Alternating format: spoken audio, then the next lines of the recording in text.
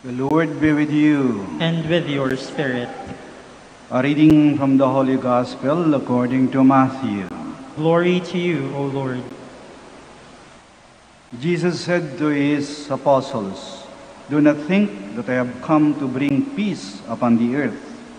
I have come to bring not peace, but the sword. For I have come to set a man against his father, a daughter against her mother, and a daughter-in-law against her mother-in-law. And one's enemies will be those of his household.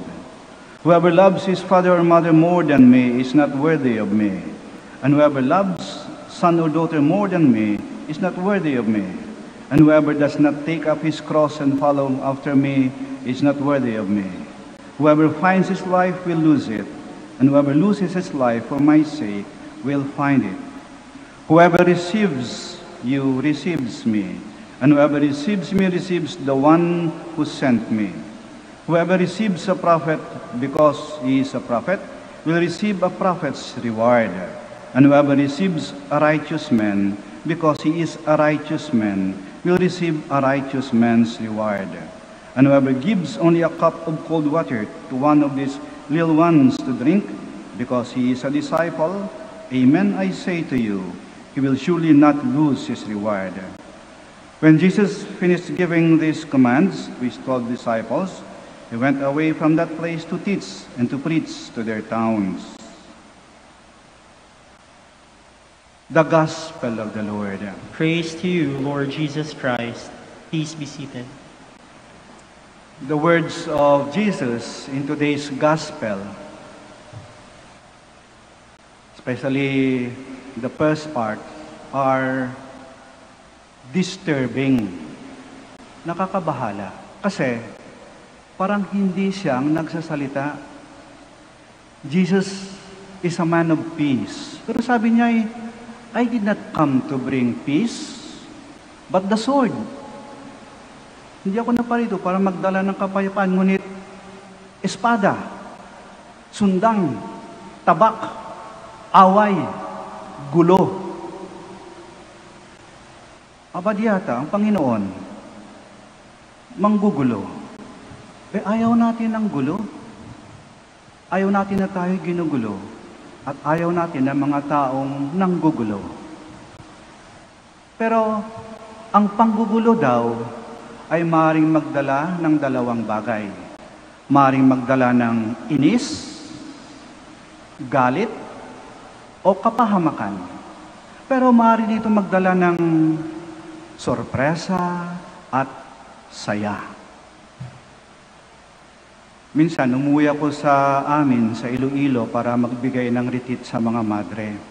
Yung nakuha akong flight ay yung madaling araw, alis ng Maynila lang alas 3:30 sa umaga at darating doon ng alas 5.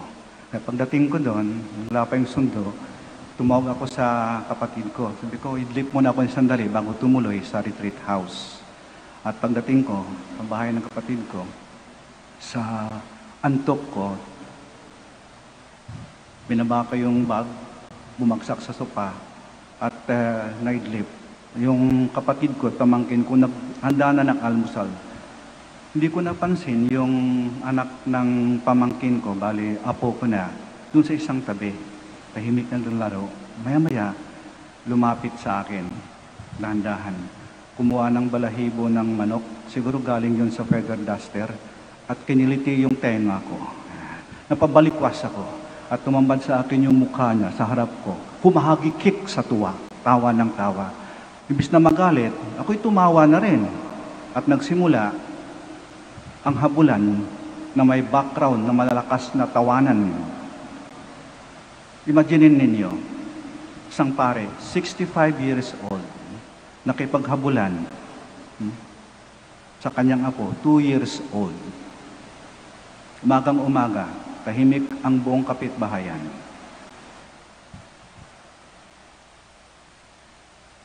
Ginulo ako, inistorbo yung tulog ko, ginising ako, pero yung tumambad sa akin ay mukha ng isang munting anghel na naghihintay na makipaglaro.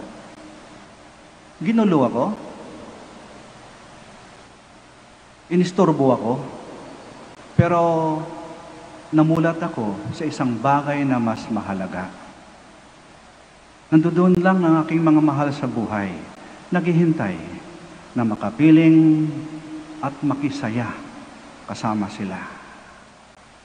And these moments are precious and priceless, and they may not come again. Salamat at ginulo ako ng apo ko. Marami ding mga bagay sa ating paligid ngayon na nanggugulo. Ang daming kaguluhan. Pero hindi lahat nagdadala ng sorpresa at saya. Marami ang dala ay inis, galit, sama ng loob, sakit ng kalooban, at sakit ng katawan. Nandyan yung kaguluhan na dala ng kalikasan. Alam natin lahat to. Itong pandemyang to. At talagang ginugulo tayo eh. Talagang binulabog tayo eh. Hirap tayo eh. May kaguluhan na gawa ng tao. Eh alam nyo rin to. Yung panggugulo na makaaway ninyo. May kaguluhan din na likha ng mga tao na walang magawa kundi manggulo. Ito'y talaga mga panggulo. At alam niyo rin kung sino mga to. Ang daming kaguluhang nangyayari sa ating paligid. Sinabi nga na matatanda, pag may matinding kaguluhang nangyayari, kinikiliti tayo ng Diyos. Kinikiliti ng Diyos. Aba, Panginoon, kung mangiliti, gamitin mo naman yung balahibon ng manok, huwag naman yung kuko ng lawin. Masakit eh. Ginigising tayo ng Diyos. God is disturbing us. God is waking us up to bring us back to our senses, to shake us from our zones of comfort, to question our values, to redirect our priorities, and to rediscover our faith. Ang daming kaguluhang nangyayari sa ating paligid. Ano bang dala nila? Sorpresa o parusa? Ginigising tayo ng Diyos. Minumulat ang ating mga mata. God is disturbing us. These are trying times. These are disturbing times. Pero maganda din siguro na pahintulutan natin na guluhin tayo ng Diyos. Let us allow God to disturb us. May naalaala kong magandang dasal. Sinulat ko nga eh. Kinopya ko nga eh. Allow me to share this with you. Ang title ay, Disturb Me, Lord. Disturb me, Lord, when I am too well pleased with myself. When my dreams have come true because I dreamed too little. When I arrived safely because I sailed too close to the shore. Disturb me, Lord, when with the abundance of the things I possess, I have lost my thirst for the waters of life. Having fallen in love with life, I have ceased to dream of eternity. And in my efforts to build a new earth, I have allowed my vision of heaven to grow dim.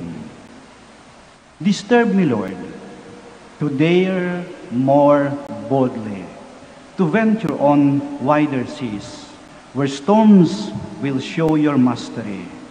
Where losing sight of the land, I shall find the stars.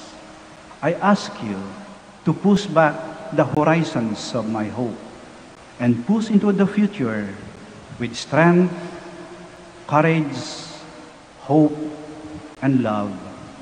Amen. Disturb us, Lord. Okay lang, Panginoon. Guluhin mo kami. Aabangan namin ang sorpresa.